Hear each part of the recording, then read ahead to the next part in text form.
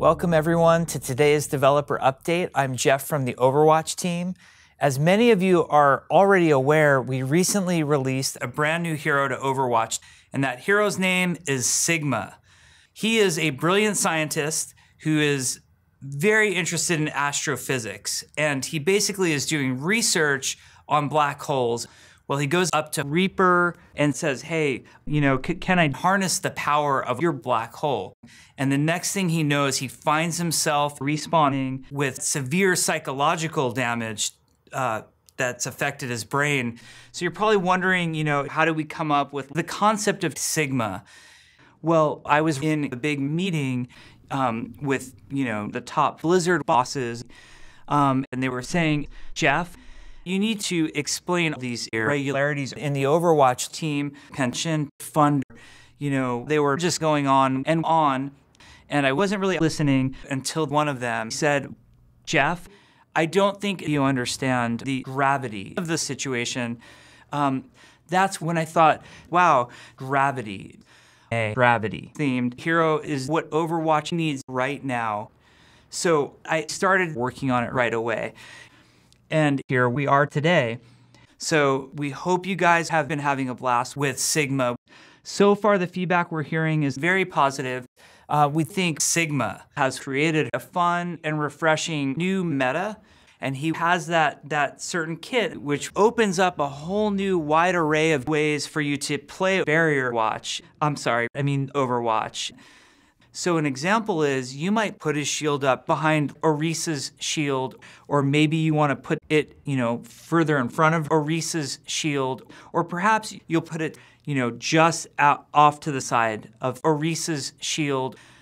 The possibilities are endless, and if you're feeling really crazy, you could even use his experimental barrier with Junkrat's shield ability to actually, everybody, please forget about that.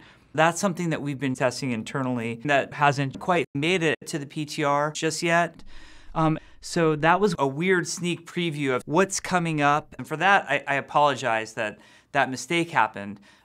But beyond that, another thing I wanted to touch on was an issue that I think a lot of us have been feeling for some time. And that's sort of how a tremendous amount of people in the community have been focusing heavily on one specific aspect of Sigma's visual design. And I think a lot of you guys will know what I'm talking about. The community needs to take a deep look inward at each of us and really consider, am I playing this game because I want to have fun in a 6 versus 6 competitive FPS shooter, or am I playing this game because I want to have Sigma's long, delicious toes stuffed down the back of my throat? Now, it's very important for all of you to realize that you guys really are the ones steering the direction of this game. And I don't mean to flex, but I want to remind you that everyone here on the Overwatch team is completely under my command. So if I order them to drop everything to work on toe-sucking emotes for the characters, they'll do it. So just give me the signal and I'll go ahead and make it happen. It's sort of out of time right now, but one last thing that I think is important to mention. As many of you are already aware, we recently made a really big announcement that I think will be particularly exciting for all of the virgins in the audience. Well, that's right, Overwatch is finally coming to the Nintendo Switch.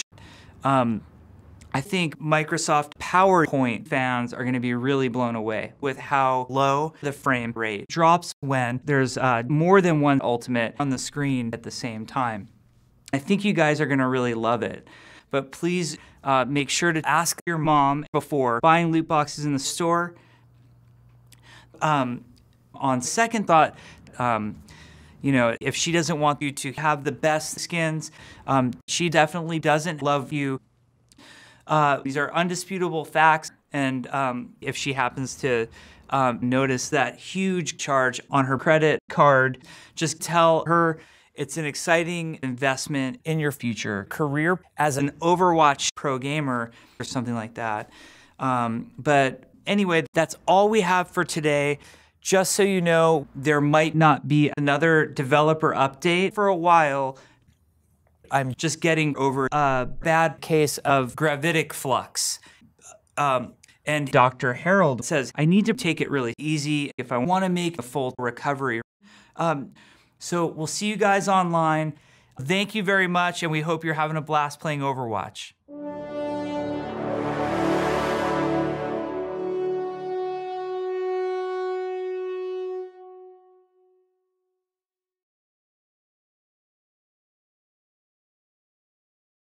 Here at Blizzard, something that we're constantly kind of struggling with is, we got to weigh on one hand the desire to look like a super progressive company.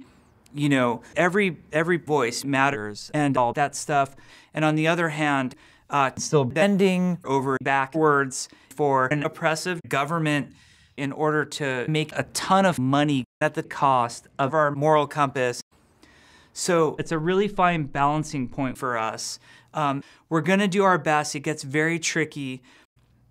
Now, I was supposed to talk to you guys about how Blizzard headquarters are moving from, Irvine, California to an amazing skyscraper in China.